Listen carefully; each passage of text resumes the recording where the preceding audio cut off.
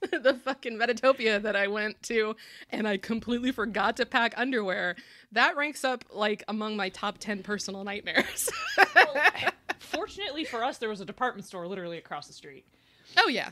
I was a little uncomfortable, but I wasn't, going commando all weekend. We had a fun little adventure where we went and bought a whole bunch of cute underwear. Yeah.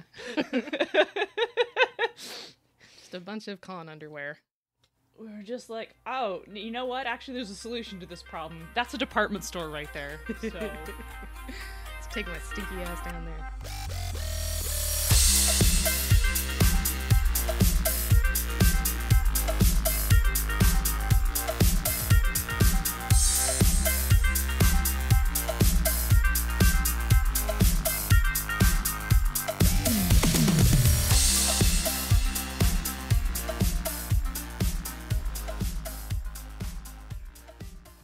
Welcome to Bonus Experience. Welcome to Bonus Experience. We did it.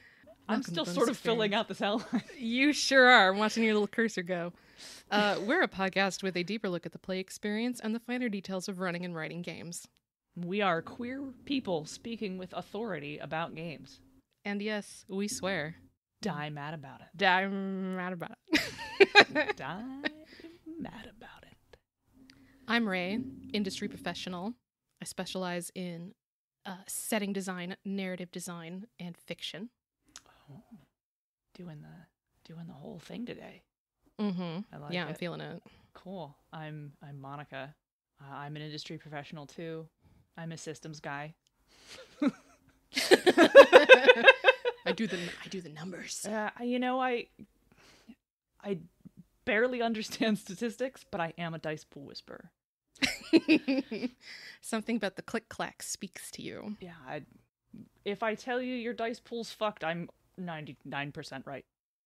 You can say no, but you would be wrong. Yeah. Also a developer, and a person who is often in charge of the cats that make games. I'm one of those cats. You are often. You and many other people. I frequently herd the cats. So we're actually sometimes I spend too long in the litter box. But I never barf in your shoes. You have never barfed in my shoes, and for that I am eternally grateful. Today we're actually gonna talk about a topic that's kind of more in the arena of making games.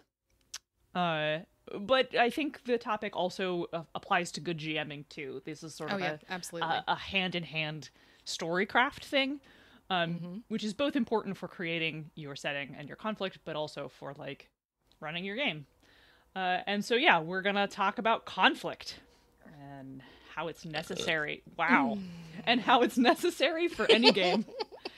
Sorry, a lot of coffee. It's okay. I have that one was for all those weird pervs out there. Anyway, conflict. And yes, we even it's necessary for any game, even the ones that are entirely focused on storytelling, and maybe even especially then. Yeah, yes. Yeah. We're not going to call out any like specific games by name, but there seems to be this focus on if it's going to be cozy or idyllic, it doesn't need conflict, which is not true. It's not the case. So conflict. Conflict, yeah. What do we mean by conflict? Oh, it's it's just like a struggle between like two opposing forces. You've got, external conflict, internal conflict, man versus self, man versus nature, man versus God. Yeah, just your literary conventions, just your conflict. A conflict is anything standing between your protagonist and their goal. So it stands to reason that in order to have a conflict, your protagonists also need to have a goal too. They need to want something, and and there should be at least one reason why they can't just have it. That's where your conflict lies. Yeah, and conflict doesn't have to mean violence. I think a lot of TTRPG folks got that D&D and vampire brain rot where fighting is a thing that has to happen. And don't get me wrong, I love games where you can fight, obviously. Oh, yeah. Zelda mechanical developer, so... Zelda Essence mechanical developer, not the overall one. That's Vance. Sorry, Dan, not trying to take your place, Vance, yet. But that's not the only... Did you say yet? Just... All right, anyway. But that's Vance. Not... Protect yourself, Vance. But that's not She's the coming. Only... Murder Vance and wear their sad robes. I have never met them in person, but I would hazard I'm probably taller than they are. I mean, that's a pretty good guess for, like, anyone on Earth. That's not true. There's a lot of people who are taller than me. You are taller than most. It's right, true. Anyway, conflict. Fights are not the only way to present conflict. Like, if you want to make a game about exploration, the conflict is perhaps the environment or economic or political polities trying to control the space man versus you're society. Yes. And none of these things necessitate violence. Yes. None of these need to have coming to blows. It's just what stands in the way. It could be they don't have the money, they don't have the power, they don't have the resources, they don't have the status, they don't have the magical components to cast all their spells.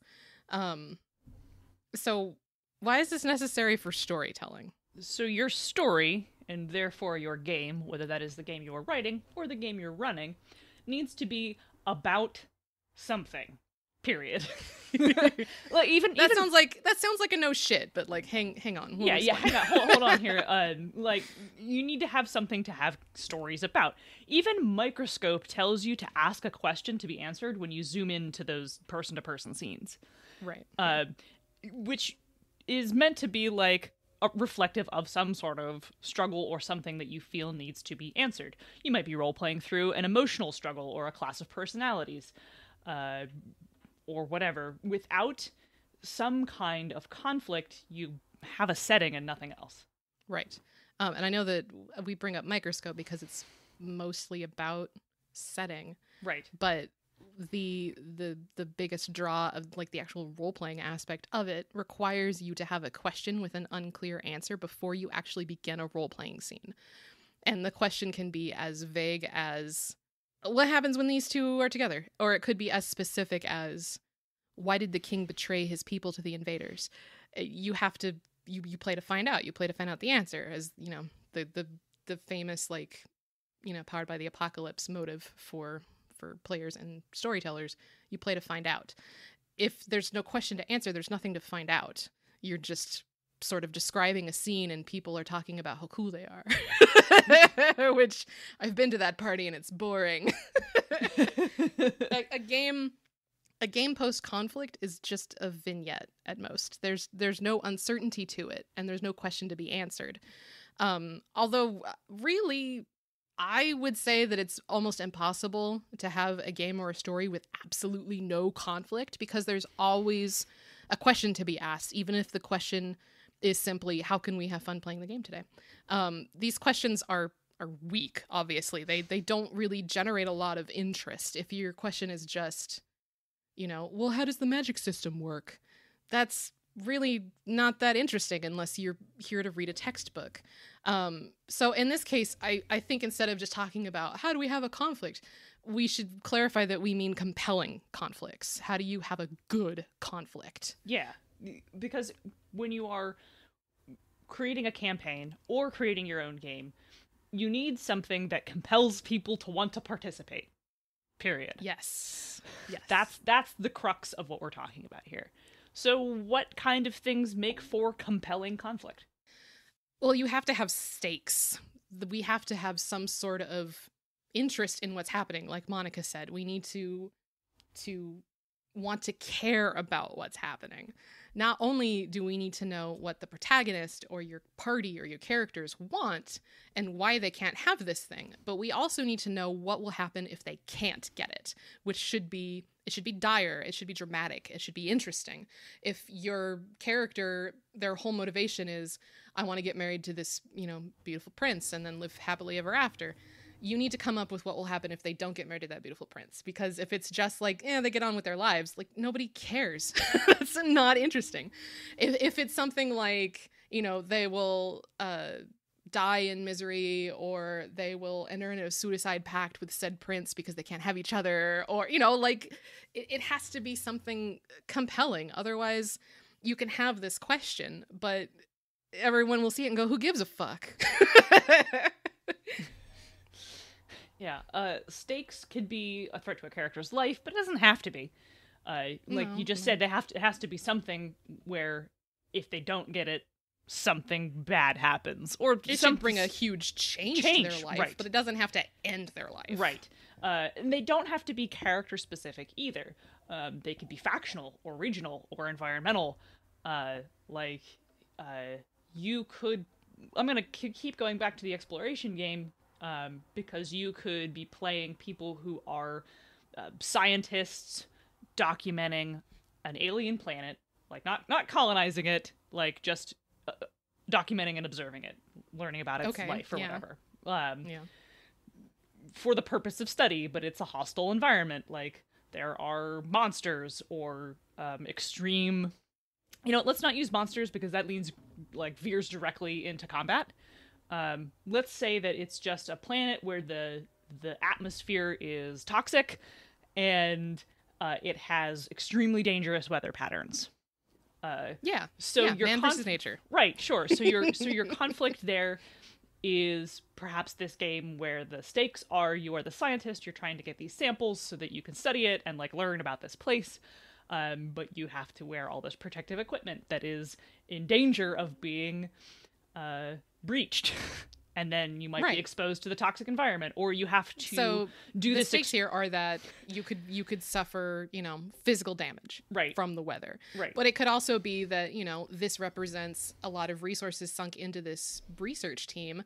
If you fail or return with nothing, your reputation is on the line. Yeah. Or, you know, all these resources that they poured into your study will go to waste, and now you have to, like, somehow make up for that loss. Right. And then that might make it more complicated to get to go explore another planet later.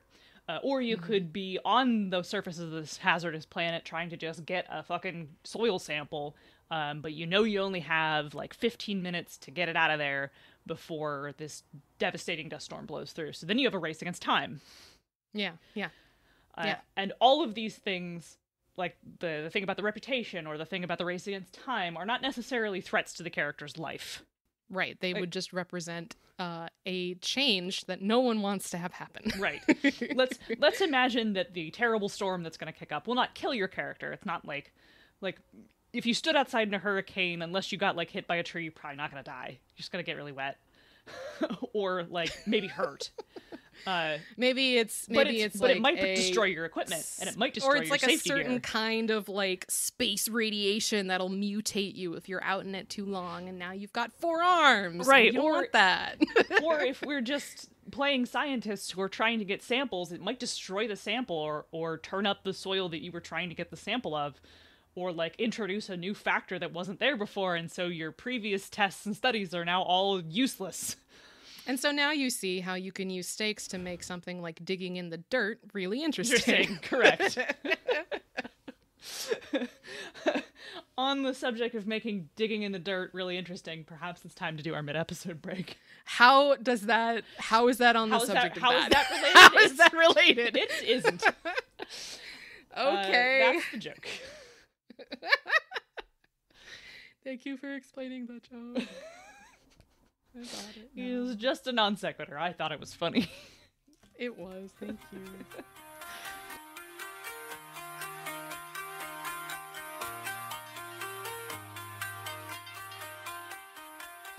BXP and the mid-episode break room are brought to you by the Misdirected Mark Network. Bing. Thank you. I'm going to get a triangle in here one day and actually make a real, like, bing, and you'll be like, what? What? Yeah, it will blow my tiny little mind. Become a BXP patron. Patrons get to chat with us directly. They get special Discord roles. And they get exclusive hangouts, which I think we've done at least one at this point. Yeah. Yeah, you get all of that. And you can gently introduce new emoji into our fragile emoji ecology. It will take me 2 weeks to add them, but Yeah, they have to be introduced like slowly so that it's not a shock to the system. Like putting a goldfish in a new tank. You gotta put the little drops in it so they don't get too stressed out. Yes, exactly. And you can do all of this for as little as $1 a month. If you'd rather support BXP without committing to monthly payments, you can still buy us a coffee, which is ko-fi.com/bonusexp. Is that the correct? I believe it is. URL? I think you fixed it a while ago. You can buy us a coffee, correct URL now, and you could also buy our stuff, which we have listed on our website, like the stuff that we made. You know, like because we make things because we're like professionals. Yeah, we people. Hired So a here's professional to make stuff for us. So people pay us money to write words. Not very much. Yes, money. those words. People pay us money to write words, and we put those words in an email, and then 2 years later, they're printed on paper, and then we get to go to the official Discord and watch people complain about those words. Yeah, it's incredible. It's a beautiful cycle. Also, don't forget. Bonus Experience is Bonus Experience is sponsored by Nerdy Cappy. You can get all kinds of amazing queer swag.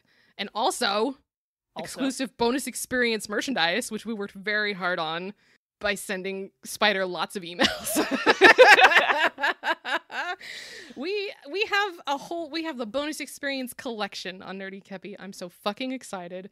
Please go to nerdykepi.com, use BXPcast at checkout for 10% off, and buy a whole bunch of fucking Bonus Experience stuff.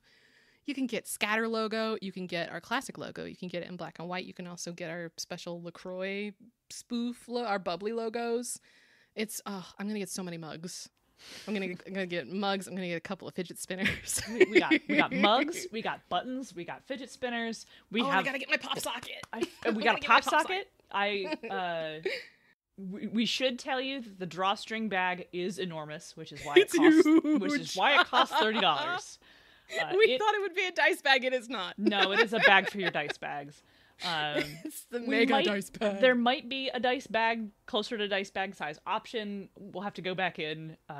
I ran a quick poll past our patrons who were like, keep the big bag. So okay. It'll make stick it on your head, wear it as a hood. Yeah, put all your dice bags in the big bag. Spider pointed out that it would make a fantastic laundry bag for when you're traveling, which sparked our whole cold open about being stinky. Yeah. Yes. Yeah. Also, saying nice things is always free. Leave us a good review on Apple Podcasts, Podbean, Google, wherever, and help us get more listeners. We appreciate you. Do you want to talk about us on your Discords? Yeah, tell your friends. Talk about us. Just tell your friends how cool we are. Tell your friends how uncool we are, because that's really apparently cool. Our appeal. No, yeah, tell them how uncool we are, because that's one of our charm points.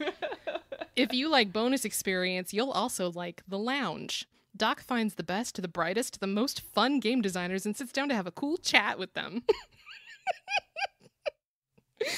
Sorry.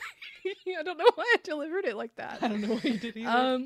You never know what conversation is going to come up in the lounge. Doc deserves better than that from us. Doc is such a cool guy. I'm sorry, Doc. The lounge is awesome. We've been on the lounge before. We should be on the lounge again. Hilarious. We should be on the lounge again, to be honest. Didn't we invade? Like, we brought our break room into the lounge. We did. Also, at some point in the future, I'm going to be on Unplaytested doing a game design jam with Alex and Laura. Oh, cool. So we'll make sure that we do a shout out whenever that comes out. Oh, and I'm going to be on Mage the Podcast again here soon. I need to get back into contact with Terry because I'm terrible at being in contact with people. But Terry wants to talk to me about the Dark Tower. Okay. We don't even he was like, how do we make this about Mage? I was like, I don't give a fuck. Let's just talk about the Dark Tower. Oh, this is my reminder to myself to email Terry. I know Terry has a side thing for the Mage the Podcast Patreon where he just talks to someone he likes just about anything, and I feel like that's maybe a good thing for you two to do for that. It's like what you plan or something like that. It's about anything other than your work. Yeah. Well, definitely fucking. I really like the Dark Tower. All right, so. And now back to get out of here. Kick you out.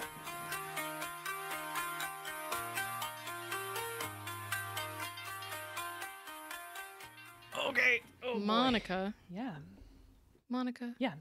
How can I introduce conflict into my setting? We've talked a lot about stuff that kind of works at a GM level, but how does it work at a game writer, game developer level? Yeah, I realized I wrote step 1 and then I didn't write any other steps.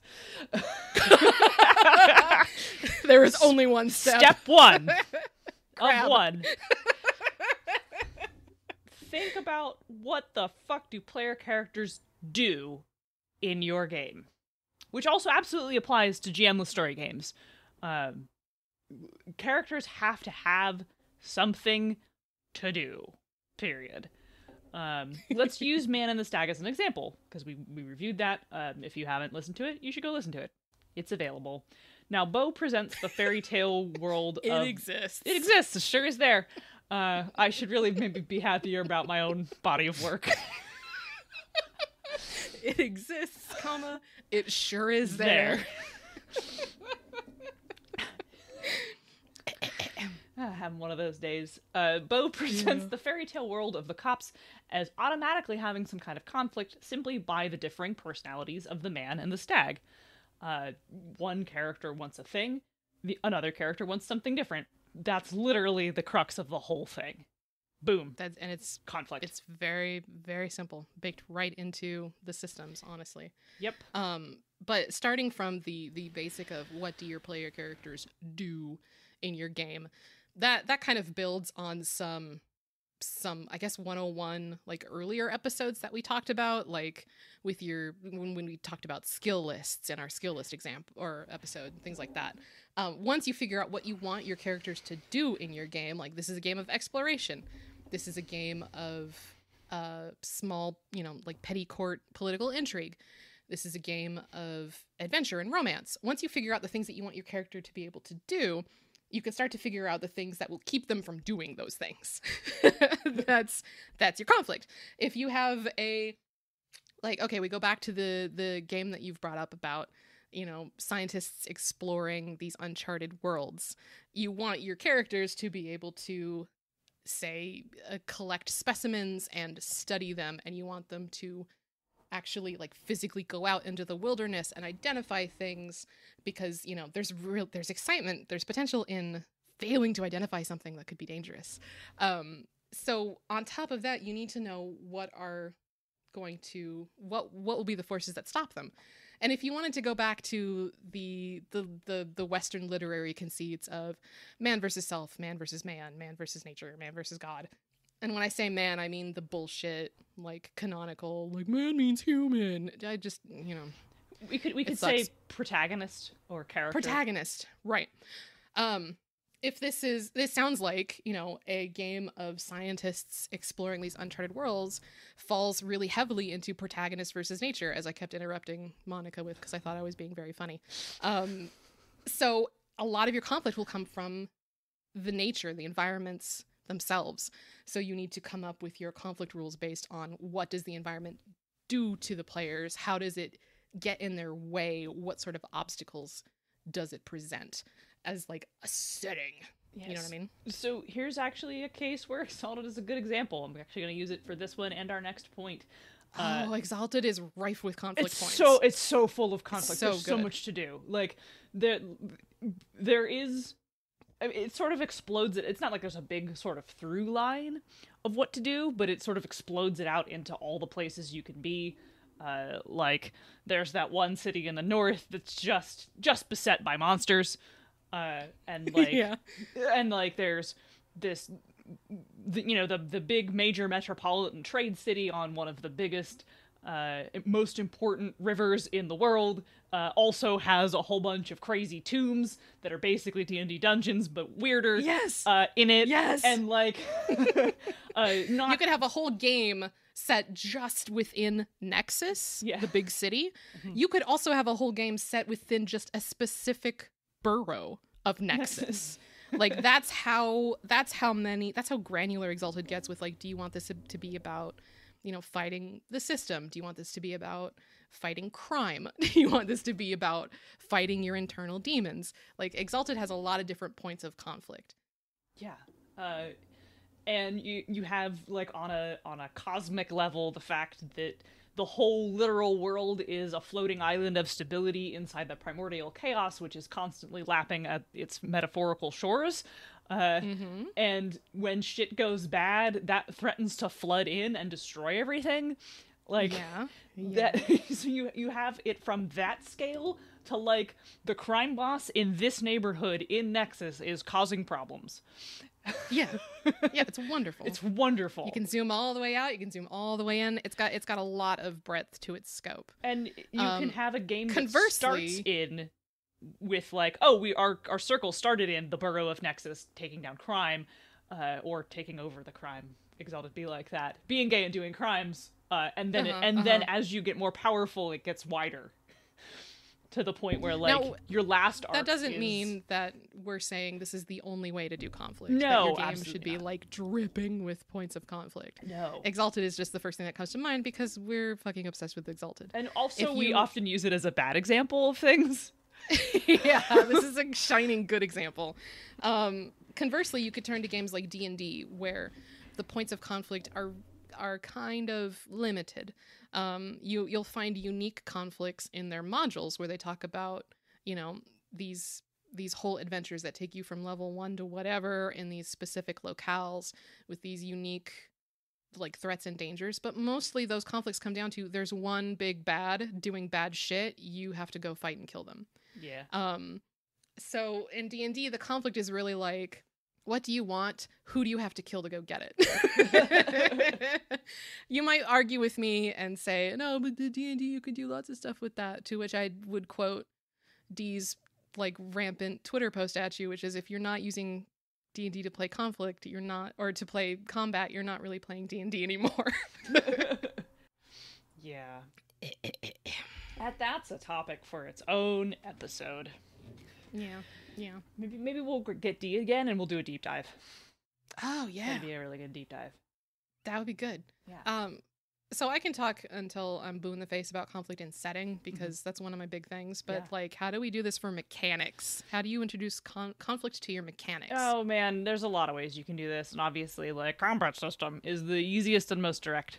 Duh. Right. That's right. How hard do you hit? How much damage does he take? When does he fall down? Right. But make his number reach 0. There are lots of other excellent examples of conflict mechanics outside of combat. Here's another case where Exalted is a really good example. Because intimacies are a fantastic way to show conflict between what people want and value. And the social system reflects leveraging someone's cares and desires to get them to do what you want. Yeah, intimacies basically serve as a press here for conflict button. It's awesome. Yeah. Instead of, like, trying to figure out what does your character want, how can we, like, make it, Exalted is like, you have to give me a list of the things your character cares about.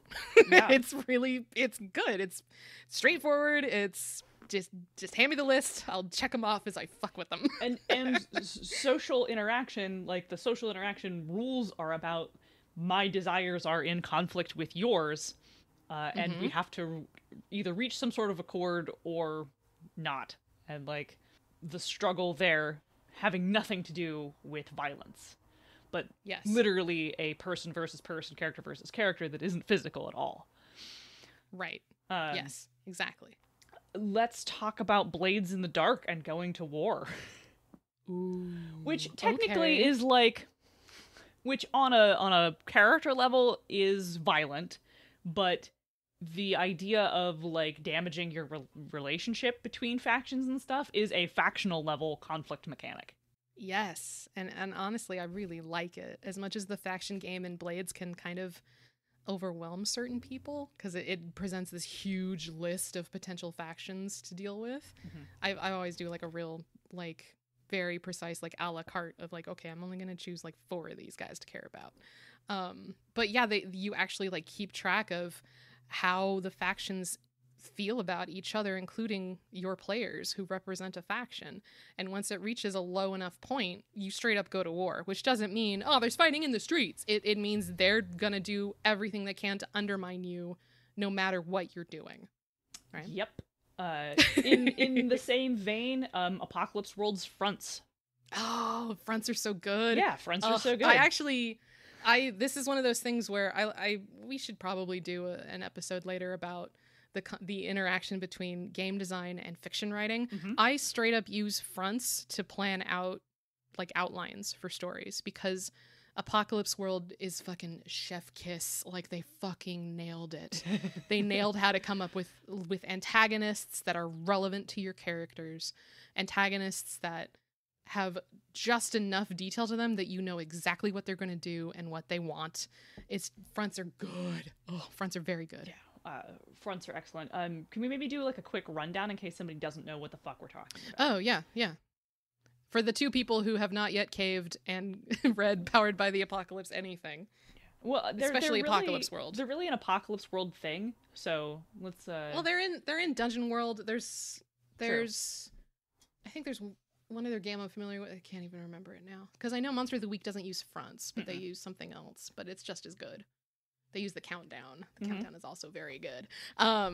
Anyway, sorry. Yeah. Okay. So Apocalypse World fronts they are basically the other factions or entities or threats that exist around your players. And when you come up with a front, you have to come up with what kind of front it is. Like, is it, and there's a couple of examples that they give you in the game. There's the warlord, who has their own set of motivations, and they represent like a big dude and his army of big dudes. There's the mob, which is like a leaderless like group of guys who might, menace your characters. There's landscape front, which is just like there's some weird shit out in the environment. And they all have their own motivations. Like one of the warlord motivations is just to like divide and conquer. One of the landscape motivations could be to birth badness, to just barf forth evil. And on top of the motivations, you come up with a scarcity, the thing that drives their motivation. Like, what are they lacking? What do they want, basically? And why can't they have it? Hey, conflict, right? Yep. And it's just very good. Like, from after the front, after you come up with the scarcity, their motivation, you come up with what they'll basically the countdown that they my words. The countdown is detailed a little more in Monster of the Week, where they like give you like a very specific like 5 things that happen if your players don't get involved. And then in Apocalypse World, it's just like list out a couple of steps, like what happens at this point, what happens next, and start to foreshadow it off screen, or start to show that use your moves. But fronts are great. Fronts have clocks, like Blades in the Dark, because Blades in the Dark is heavily influenced by this. Fronts have their own fluid. I don't fucking man. They're Powered good. by the Apocalypse is so fucking good. It's just it's not just good because of the gameplay. It's good because of how it's influenced by fiction. And I'll have to do that episode later. I'm going to add it to the outline. Okay, cool. Let's do it. I'm into it. So we've talked about sort of a little bit more crunchier games. We can also go back to looking at the Man in the Stack again, which basically has a scene changing and like topic changing timeline in the way you flip cards. Yes, right.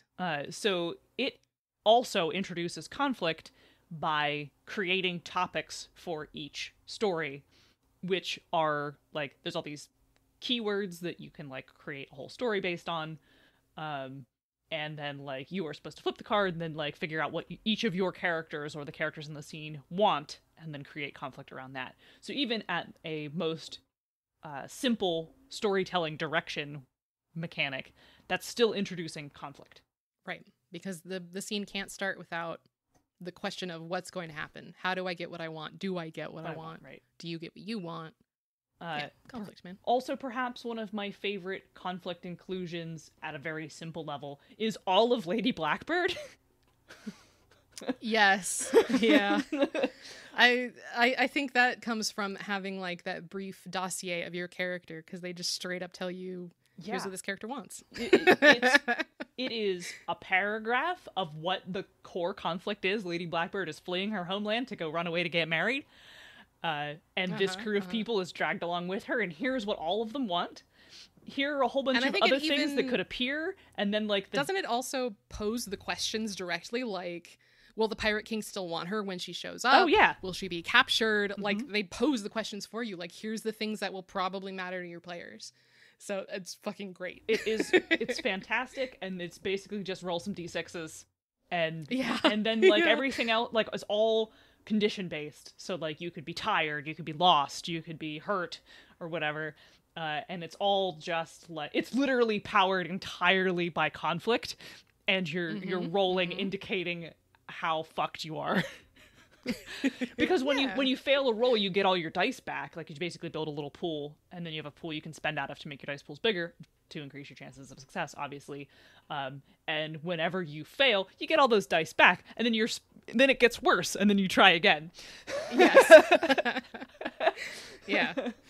And that's so simple and yet so compelling, because it's literally propelled forward on conflict. Yes. Yep. The whole fail forward thing, but yeah, in a way that makes sense. Yep. I don't think I have anything else to add here, unless you want to talk about Fate Accelerated as being another really simple example. Well, Fate Accelerated? Yeah. No. Nah. Okay. It's hard to talk about. I mean, Fate Accelerated has no setting for me to glom onto for conflict within the mechanics. Nah, I can't think of anything. Sorry, Fate Accelerated. Nah, it's okay. That's cool. Monica? Yes. Where can they find our show? They can find our show at bxpcast.com, which is part of the Misdirected Mark Network. Bing! Thank you. Yeah. Or could they email us? They can email us at bonusexpcast@gmail.com. Drop us suggestions for games we should review. Oh, yes. We have another review coming out. Or it might already be out. I don't know how this schedule's going to work. This one, I think, might come out in between them, unless I can convince someone to edit one of our crazy things, which I did on Fuck PayPal, by the way. Crazy thing. Okay. All right. How about Twitter? Can you get us on Twitter? Yeah, ping us at Twitter at bonusexpcast. You can suggest us games there too. I fixed the if this then that widget. It no longer tweets a broken image. Oh, thank goodness. Please clap. I'm proud of you. It was so easy to fix that, and I just didn't do it. You fixed that. I unfucked PayPal. We're on top of it this week. That's like the ADHD. It's ADHD : it was so easy to fix that, and I just didn't do it. I'm also on Twitter. I'm at Ray W. Cole. Right now, it's a lot of progress shots of an Exalted project that I'm doing for free because I'm a fucking maniac. I did my best to not talk about it at all in this episode because it's like all I've been doing for a week, and I'm trying to give my brain a break. Pursue your bliss. It's so good, and I'm so excited. This is the first time in a long time that writing something has just kind of made you feel good out of me. Yeah. Yes, I understand that. Yes. Yeah. And I'm drawing again because I got the pencil that you recommended, and I have Procreate, and Procreate is oh my god, so good. It's a fucking game changer. I'm finally drawing again. Like that alone should be like a glowing review. Procreate like I have makes it look like I know what I'm doing. Yes. Yeah, me too. You went to school for this. I didn't. Yeah. Well, it's yeah. And it's completely it's just frictionless. Like if I wanted to do any digital art before, I'd have to dig out my tablet, find the pen, plug in my tablet, load up the program, get a canvas going, figure out how I was going to do the sketching. With Procreate, it's like I get my pencil, I tap the icon, I open a new canvas, and it's like, cool, get to work. It's just, you can tell that it was designed by digital artists. It's just very, very well designed, and I love Procreate very much. And you just draw right on your iPad screen, just like just draw right there, like you would doodle on a piece of paper you found at work. I was worried there'd be lag because I've used like digital devices before that have like lag to them and they just don't feel right, but Procreate feels so good. Yeah, you don't even... And I'm not even using like a top-of-the-line iPad. Yeah, I was just gonna say you don't even need a good iPad. Nah. Anyway, Procreate, sponsor us. Everybody get out. Yeah, let's go. I'm at Zenith Sun on Twitter. I forgot. Did I tell? Oh yeah, sorry. Yeah, it's okay. Follow me on Twitter. Blazeball is on for the rest of the week. Probably by the time this comes out, it'll be on break again, and I'll be tweeting again, but I don't go on Twitter while Blazeball is happening because it gives me something else to do. The great American pastime. Yep, the cultural event of baseball, which I've spent the last 2 weeks being obsessed with. I finally stay in your bliss. Yeah, chase your bliss. I have drawn a lot of baseball fan art because I finally have a community that I like being in. Yeah. All right, well, I'm leaving. Okay, yeah, we should go. Change it if you want to. It's lunchtime for me. Change it if you want to. I gotta go eat lunch, too. Yeah, okay. That's it, huh? Yep, that's it. That was a good one. It. We're definitely not saying anything else. Nope. Definitely no other catchphrases. Oh, right. Don't break it if it's not broken. You know, I had forgotten about it, and you could have just let that one go, and yet it felt wrong. It felt like I was taking advantage of you.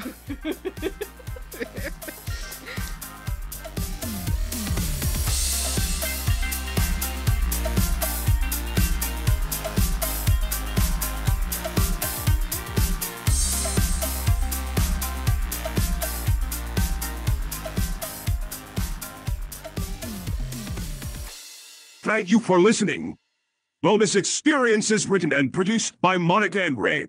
The podcast theme song is reused Norse with Light by Analog by Nature, used under the Attribution Non-Commercial Creative Commons license.